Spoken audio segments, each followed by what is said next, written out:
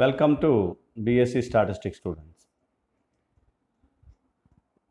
ఈ క్లాస్లో test for two ప్రపోర్షన్స్లో problems నేను డిస్కస్ చేస్తాను.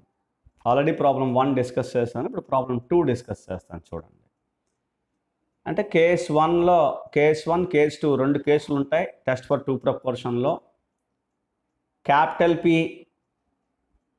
Given, capital P known or capital P not known. Capital P అంటే capital P1 is equal to capital P2 is equal to capital P known and capital P not known.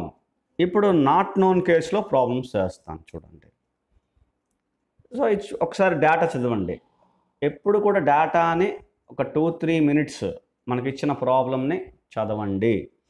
Random samples of 400 men and 600 women were asked whether they would like to have a flyover near their residence. అంటే ఒక 400 మంది పురుషుల్ని 600 స్త్రీలని వాళ్ళ యొక్క opinion అడిగారు. దేని గురించి? వాళ్ళ ఇంటి దగ్గర నియర్ దేర్ రెసిడెన్స్, వాళ్ళ ఇంటి దగ్గర ఫ్లైఓవర్ వెయ్యాలా వద్దా అనే ఒక ఒపీనియన్ అడిగారు. అవసరం ఉందా లేదా, వాళ్ళ ఒపీనియన్ ఏంటి నా అడిగారు అనమాట. అంటే క్లియర్గా తెలిసిపోతుంది అది 2 samples ప్రాబ్లం అని. N1 is equal to 400, N2 is equal to 600. ఇకొకటి N1 400, N2 600 రాసుకోండి గివెన్ డేటా. అండ్ కంటిన్యూ చేయండి. ఇప్పుడు చదవండి. 200 men and 325 women were in favor of the proposal. అందులోని 200 men 325 women in favour of the proposal వాళ్ళు ఫేవర్గా ఉన్నారు. Yes flyover కావాలి అన్నారనమాట. అది అంటే X1 out of 400 men 200 women, 400 మందిలో పురుషుల్లో 200 మంది పురుషులు ఫేవర్గా ఉన్నారు. అంటే ప్రపోర్షనేట్ నెంబర్, ప్రపోర్షనేట్ వాల్యూ అనమాట. X1 is equal to 200. ఎంతమంది ప్రపోర్షనేట్గా ఉన్నారు ఇన్ ఫేవర్గా ఉండడానికి? అది 200 అనమాట. సో అంటే X1 200 అంటే ఇది ప్రపోర్షనేట్ టెస్ట్, క్లియర్గా అర్థమవుతున్నది. సో అలాగ మనం అర్థం చేసుకోవాలి. First 325 women are in favour అంటే 600 మంది స్త్రీలలో N2 is equal to 600లో 325 X2 is equal to 325 in ఫేవర్గా ఉన్నారు. అంటే X2 is equal to 325. ఇలాగా N1 N2 X1 X2 ఇచ్చాడు చూడండి. అంటే ఇప్పుడు మనం క్విక్గా ప్రాబ్లం చూద్దాము. క్విక్గా శాంపిల్ ప్రపోర్షన్స్ మనం క్యాలిక్యులేట్ చేసి వచ్చు. First small p1 small p2 X1/N1 X2/N2 అంటే 200/400 0.5 p1 అయిపోయింది. X2/N2 325/600 ఏదో 0.5417. ఇలా ఇవి వాల్యూస్ క్యాలిక్యులేట్ చేయండి. ఇది క్యాలిక్యులేట్ చేసిన తర్వాత చూడండి, క్వశ్చన్ చదవండి. ఇంకా రిమైనింగ్ క్వశ్చన్ ఇంకా ఉంది ఇందులో. చూడండి, test the hypothesis that proportion of men and women in favour of the proposal are same or not.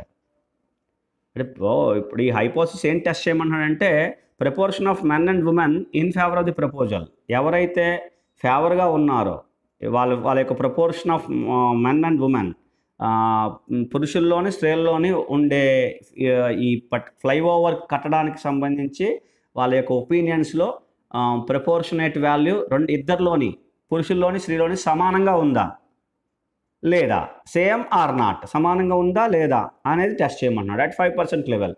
ఎక్కడ కూడా ఇందు ప్రాబ్లంలోని క్యాపిటల్ P వాల్యూ ఇవ్వలేదు. It's not given. Capital P1 capital P2 capital P అంటే ఈ values, ఆ values ఇవ్వలేదు ఇక్కడ.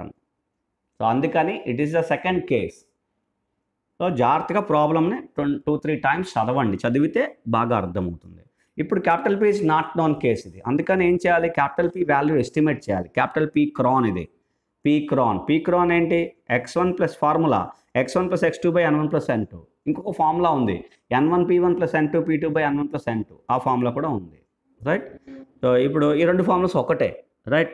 X1 plus X2 divided by N1 plus N2 అంటే 200 plus 325 divided by 400 plus 600 value calculate చేస్తే 0.525 క్యాలిక్యులేట్ చేయండి.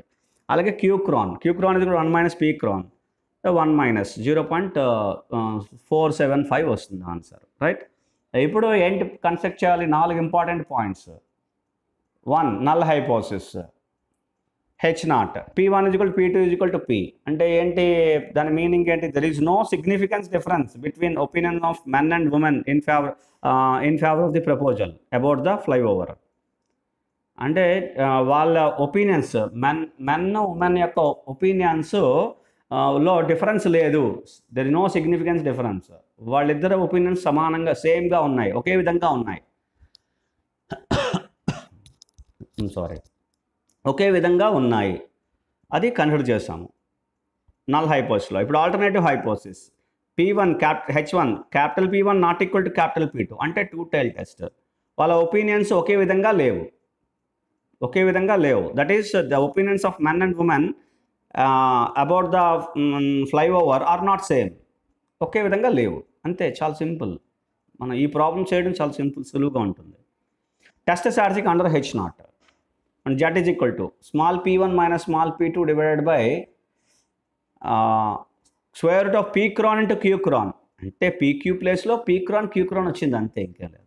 Into 1/n1 plus 1/n2 is equal to small p1 అంటే ఏంటి 0.5 small p2 minus 0.5417 divided by square root of p cron 0.525 q cron 0.475 multiplied by 1/400 plus 1/600 1/n1 plus 1/n2 is equal to some calculate చేయండి, ఈ value calculate చేయండి, ఏదో some -1.269 వచ్చింది. ఇది ఏ case అంటే second case. ఇక్కడ రాసాము capital P1 is equal capital P2 is equal capital P is known, is not known, is not known, ఇది తెలియదు. Capital P is not given, not known, అది case. ఈ కేసులో ఫార్ములా ఇది P cron Q cronతో వస్తుంది. So ఇది మనం calculate చేస్తాము జడ్ వాల్యూ. ఇప్పుడు ఏం చేయాలి, ఇన్ఫరెన్స్ లేదా కంపారిజన్ అండ్ కంక్లూజన్ రాసుకుంటే modulus of Z is equal to 1.269. Modulus ఇక్కడ నెగిటివ్ వచ్చింది, మనం ప్లస్ తీసుకోవాలి. Modulus of Z is equal to 1.269. So ఇప్పుడు ఏం చేయాలంటే జడ్ ఆల్ఫా టాబ్లెటెడ్ వాల్యూ కావాలి. టాబ్లెటెడ్ వాల్యూ కోసం లెవెల్ ఆఫ్ సిగ్నిఫికెన్స్ ప్రాబ్లంలో ఇచ్చాడో లేదు చూడండి. లెవెల్ ఆఫ్ సిగ్నిఫికెన్స్ ఇచ్చాడు, 5% అని ఇచ్చాడు, తీసుకోండి. If it is not given 5% తీసుకోవాలి. ఏది ఇస్తే లేకపోతే ఏ వాల్యూ ఇస్తే ఆ వాల్యూ తీసుకోవాలి. 5% 1% రెండు జనరల్గా ఇచ్చేవి. 5% level of significance given. And for two tile test దీనికోసం ఏంటి రిఫర్ చేయాలి, ఆల్టర్నేటివ్ హైపోసిస్ రిఫర్ చేయాలి. ఇక్కడే ఉంది alternative, two tile test not equal to. So two tailed 5% level of significance normal distribution standard normal tables నుంచి దాని value 1.96 Z alpha value. So there far modulus of Z is 1.269, Z alpha is 1.96. Compare చేయండి. 1.269 is less than 1.96. Therefore, modulus of Z is less than Z alpha, which implies H0 is accepted. అంటే ఇప్పుడు H0 ఏంటి? The opinions of men and women in favor of the there is no significant difference between the opinions of men and women about the flyover near their residence. And therefore, the proportion of men and women about the flyover in favor of the proposal about the flyover which are same. There is no significance difference. ఇద్దరి యొక్క opinion అంటే men and women ఇద్దరి యొక్క opinion flyover గురించి almost సమానంగా ఉంది, అంటే ఒకే విధంగా ఉంది. Hope you understand. This is our conclusion. Thank you.